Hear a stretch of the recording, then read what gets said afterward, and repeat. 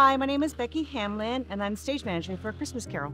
I'm in charge of rehearsals. I coordinate all of the scheduling of rehearsals, the hours, costume fittings, dialect sessions, anything that you can imagine that the actors will do. I kind of help facilitate and coordinate that. And then when we move down into the theater space, I get the fun job of like steering the ship through all of the tech processes. I started here in 1999 as overhire.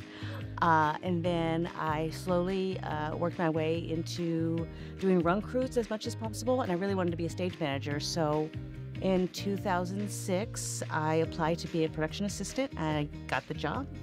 And then 2 years later, I got made equity union for the stage managers, and ever since then, I've been working as a stage manager here at the Alley. I love all the people. I love meeting new people. And especially with Christmas Carol, because you don't get like the adults that you kind of interact with all the time, but you get all the kids in for Christmas Carol. All of us are together, and it's you get this camaraderie of people backstage, because you have what, 50 to 60 people backstage making this process work.